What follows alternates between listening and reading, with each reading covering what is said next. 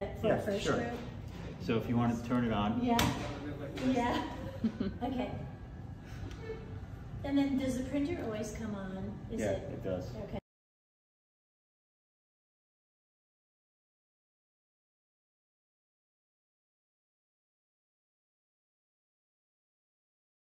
What we do is we pick patient.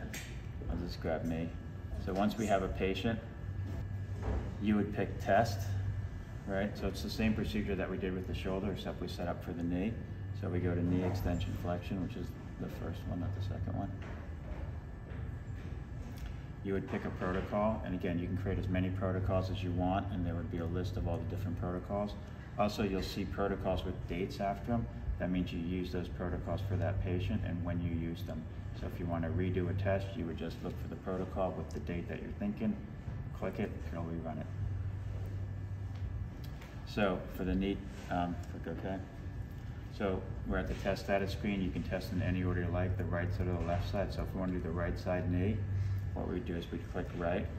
This is a 2-speed protocol. If we want to do both sets, we would do all sets. That would strip us right down. If we do single set, we just do the first set. How do we set up our machine? Just like this. There's a green G and a black M. So my green G is here. My black M is there. Okay. What attachments do I use? If I double click these, it shows you my attachments that I use, which is this guy. Which is also labeled. Yep. Okay. The hip adapter. Got it.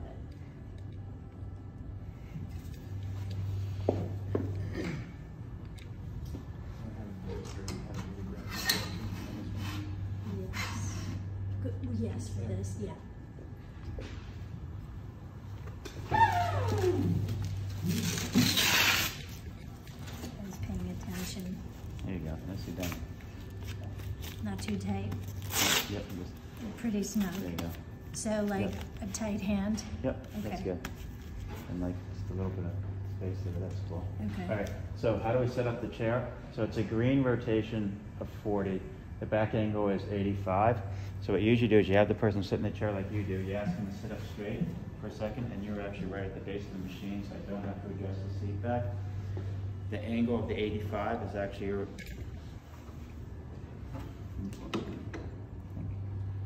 85. The rotation, the green 40. So I pick this up. I'm going to rotate down here. There's my green 40, and you really want to try to be on target here, because the better you're on target here, the better it works out on that end of the thing. So that takes care of my chair for now.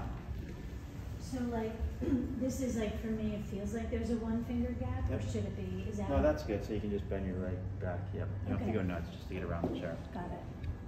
And when that other piece is working, when this leg is back, like it holds it back like that, you sort of automatically get to where you want to be to make that bend. Okay. All right. So the dynamometer tilt is 0. That's already set. The dynamometer height is 8, and the rotation is a green 40. So I would pick this up. My green 40 is there. My height is here. So what I would do is I would line this up on the green 40. I'm going to push from the center of the dynamometer. A little further. There we go. And 40 is right. So is the 40 where The short one is. the short one? Yep. Okay. Okay. Is it not discrete, so like you just have to try to get as close as you can? Yeah, because what'll happen is at the end of the day, what matters is here. Right. So that's sort of a get in this area and then trim it up. Okay. So now what we want to do is line up the axis rotation of the dynamometer with the axis rotation of the knee. So what I want to do is I'm going to flip up the 4-act, this guy, which lets the chair go this way and that way. Okay, so I'm going to grab here, I'm going to step here, press on that pedal. Now the chair can come forward towards me. So I pull her towards me. All right, and then I can go like that. And I'm just trying to line this up. And if I like it, I pick up my foot. I push this down. And then usually the contralateral's there and I push on that, but it's not. So that. Locked it in. Blade comes up.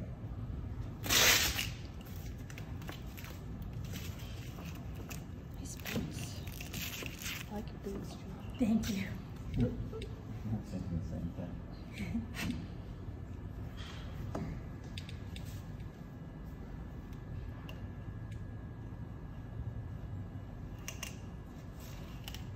So again, I don't make it super tight, Pretty but small. I make it snug. Yeah. And you want to make sure you get the back on so that people don't pull out of it. Okay. Does that feel okay? It shouldn't feel like it's pulling or pushing on you. No. Great. So anatomical 0, so right now the machine has no idea where her knee is, so we need to tell it. So anatomical 0 in this case is the leg at full extension. So if I take her leg and then she has full extension and you do, and I just press this, then I need to set a range of motion for her to work through, right? 2 ways to do it. The easiest way, it's gonna back you down a little bit. I'm gonna pick this track patient ROM, and what it's gonna do is it's gonna measure the endpoints. And if I like that, I press set ROM, and now what'll happen is the software stops are in place. So it stops when she gets here, it stops when she gets there, but I need to follow it up with the hardware stops, a green I and a black X. So that goes here, and that goes there. So it's 4 warm-up repetitions, so you can hold the handles on the side if you want. Oh, yeah. So 25% up, 25% back, all the way up. Oh. 50% up, there you go. That's it, 2. You want to breathe? Yeah. And the last one, there you go. And relax. I won't be very strong. I still have a tear in this knee. So here's where you'd say work as hard and as fast as possible in both directions, go through 400. It's 5 reps. We're gonna put your leg back. When the screen changes, then we'll say go. Okay. No rush. Okay. Ready? Yeah. Leg goes back. Yeah. Screen changes. Go. There you go. And wait for the click. Nice. Wait for your knee to click. No, I'm waiting for it to feel. Oh. This is good. Those are good, actually. Yeah. We should test impaired limbs. If you've had, you know, it. Relax. I'm not an advocate of testing all the healthy people because everybody's got 2 sides, and you typically hurt one side, so you've got a baseline. So this is meniscectomy, but this has a torn meniscus. There you go. I'll see. I haven't got it fixed yet. So then if you want to do the high-speed test, okay? Yeah. All right. So I do a single set. So this is the 4 warm-ups. You ready? Go. It's a lot faster. Oh, yeah, fast. One more. Relax. So I hold your leg off the back and you give the work as hard and as fast as possible both directions. Go through 4 range of motion. So 15 reps. You ready to rock? Yes. Okay, we're gonna put your leg back. We'll wait for the screen to change, and then when it changes, blast off. Okay. Okay, so you can put the leg back. Go. Give us 15. 2, 3, 4, 5. Come on. 7, 8, 9. 5 more. This is really hard. This is hard. This one. It's your leg. One more. There you go. Relax.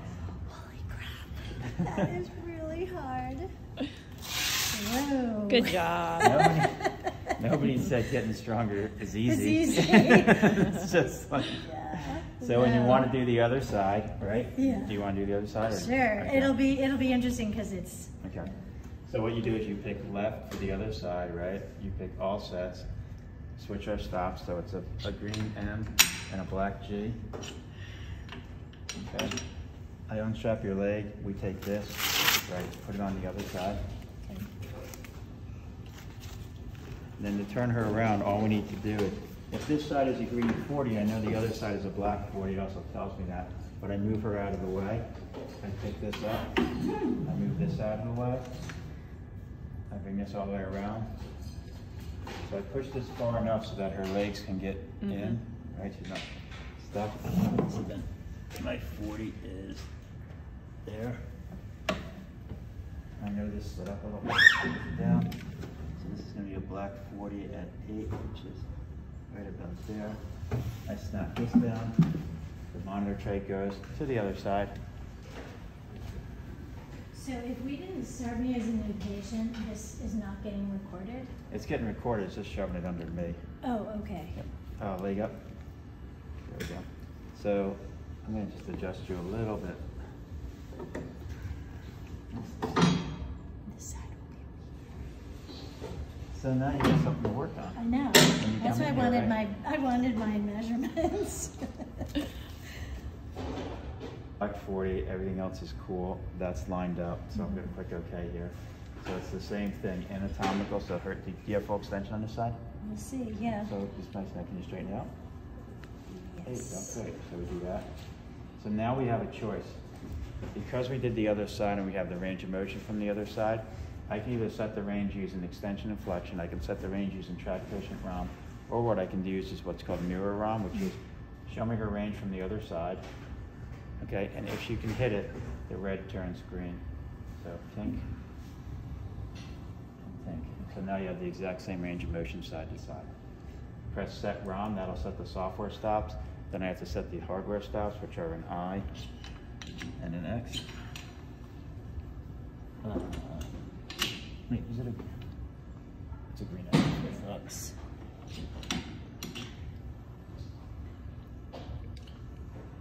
4 warm-ups. This is the slow speed, okay? Yeah.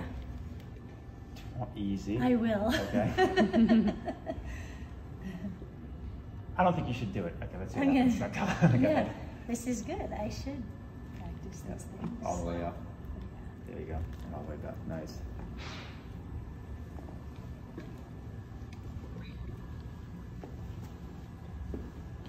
Yep.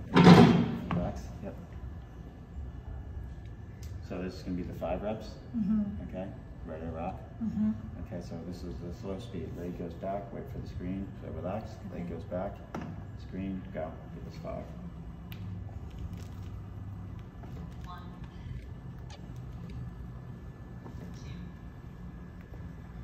Almost there. Breathe.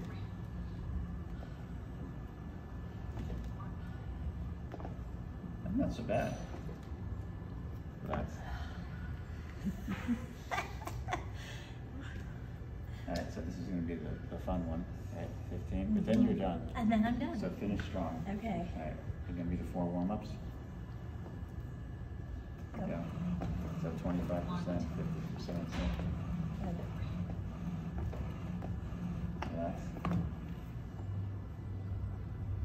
This is going to be the 15 reps. You ready? So we'll wait for the screen. Okay. Leg goes back. Blast off.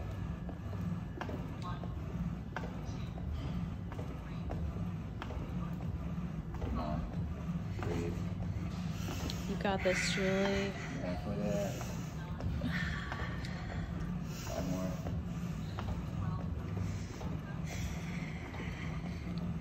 And relax. Good job. Really hard. That is not easy. That is not easy. No rest either way. No It's rest. not easy and it's not comfortable. Other than Yeah. that, it's just fine. I can't wait to see that. The difference. Yeah, the comparison. Alright, so when you're all done testing, you click OK, right? It automatically saves the results, and if you want to see the results, just do preview. So you're not so bad. Ah, Yeah, you're kind of side to side. so the left is the red. No, that's the coefficient of variation. Oh, So okay, you so- were a little bit in. So let me do a different test and I'll explain that. So this is showing the best rep, okay? Because it says best. Oh, best. But what you might want to do, so if the coefficient of variation is a little high, that means, right, we weren't consistent somewhat. So if I do short form, but torque versus time, that'll show me every single rep. Yeah. So my guess is we'll see 1 rep that's low.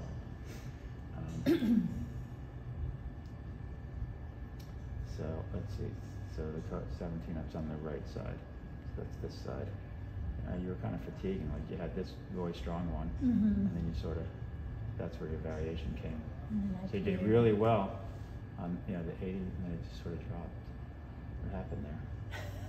See how these are more consistent? And this is your good side, right? Your right side's your good side? I guess, yeah. Okay. But my left side stayed It's more consistent, it's a little weaker. Yeah. still weaker. Yeah. So you got some work to do. And at the high speed too, yeah. So there's not like one particular area in the range, you're just a little bit weaker. Okay. So if I went back to the other one, actually if I did this. So this is where your deficit tends to lie. Oh, in the front end yeah, of the so range. that's, Yeah. okay. So Right. that's really key. So your left side, you're kind of slow getting going, right? Where you, but you might have some inhibition. It's the first time you're on the machine, you're a little bit nervous. You know that's your injured side, right? And my hamstring rupture. Yeah. So you're, Well, so you're, that's the thing. yeah, so, you know, that's what you're seeing. Okay. And that's the whole idea behind isokinetics is you see what you're treating. That's what we mean. It's not diagnostic. Right. Like, oh, you have a torn meniscus, which is No. where they got carried away when they first came out with this stuff. They're like, oh, that's plica syndrome. Oh, that's, it's like, no, it doesn't work that way. All it does is it just says this is the force output. Take all the other stuff you know that went on, and you can say the result of that is a force output of this, but you can't do the inverse in saying this is the pathology. So it's at 80 degrees of extension? Yeah, so it's like right where you're getting started, it's down here. You're just kind of slow getting started, right? Yeah. Your ramp up, once you get going, you're pretty good. Then it's okay. Yeah, and your hamstrings are fine. I mean, Yeah. you're symmetrical there, Good. right? So like, you know, if you were a patient, you know, we were working on you, you just need to do like from 100 to 60, right? So without this, traditionally they'd be having you go in the full 90, 110 degrees. You're wasting half your time. You don't have Can to you do that. show us again, like the first group, where how you drop to those parameter lines? Oh yeah, sure. So then what you can do is you just start clicking, it starts putting them in. But the faster way of doing it is like, you know, 80 looks like about the middle. If I just type in 80, the deficit's 37%. And then you can identify in a short arc where they would So have. like, so things come together at 60, right? So I'd probably do that. The deficit's down to 6%. Things kind of start right around there. So around 98. So that would be my training range. Exactly. Got it. Like there's no deficit there. Okay. That's the way it works. Perfect. Simple is good. You want a copy? Yes. Put it on the fridge. Now when I come back, I know, exactly. show us what you got here. So if I do print, hopefully it prints. Yeah. Yes, every now and then it works. Yay. That's too fast, it didn't really print. Something else is different. Oh, there you go. That's another one. There you go. Okay, awesome. So I noticed that you were like holding the arm up and then letting it go back, like, and that's kind Before of they what start triggered the it test? to Yeah. start it. So what'll happen is the HUMAC doesn't want to start until the arm is all the way at the beginning of the range. So if I'm talking to the patient, I don't want the machine to start. So whenever they're doing something and I'm talking to them, I just hang on to it, right? And then when I want them to start, I'll say, okay, you ready? Yes. Then when I hit the stop, the starting position, that's when this thing knows, hey, it's time to start the test. Is there any way, like, is there a way to manually hit like a button or anything, or is that just the only way to like start it? Start the test? Yeah, so we automated it. I mean, I agree that would be a different way of doing it. Like for example, when we're doing isometric, you can actually put a threshold in there because you'll want to put them at that position, but you may say, you know what, they have to generate 5 foot-pounds of torque before we turn the display on or something like that. So you'll see when you're doing isometrics, there's a chance to put a torque threshold to start the test. Yeah, you know, there's kind of, I don't know, 6 one way, half dozen the other way. Because the other way was that then the clinician would have to be at the machine And touch the, you know, hold your leg there while I press start. Right. Thank you. It's like you're a real patient. All right. So if you want to do the gravity correction, right, what you would do is you would do.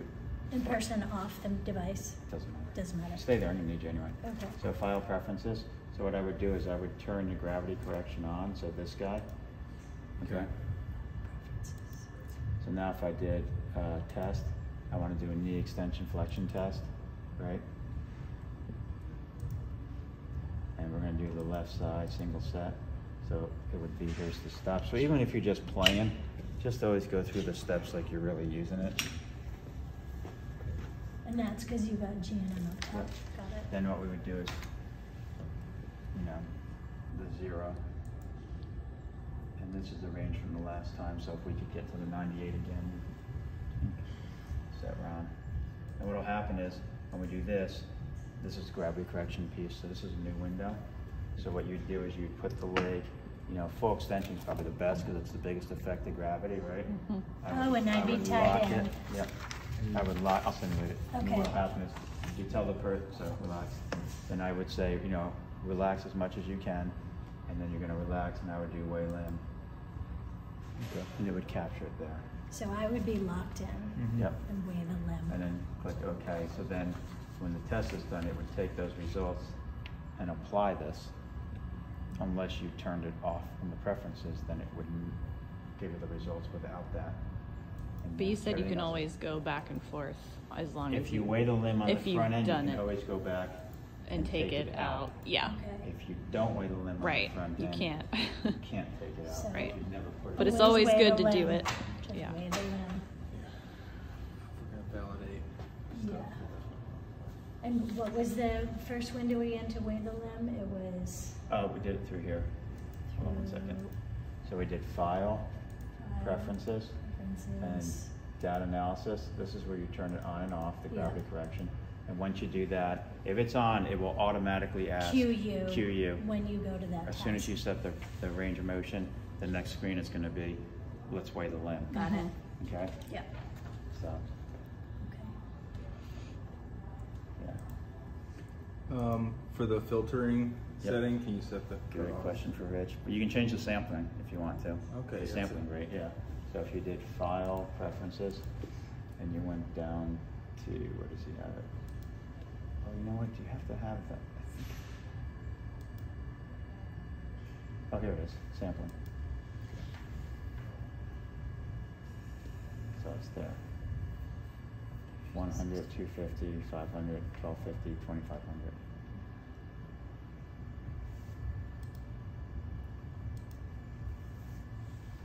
And just know if you pick something like 2500, your screens are going to be really slow changing, Yeah.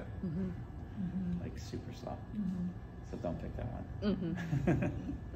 And your spreadsheets are super long. Mm-hmm. Yeah, I bet.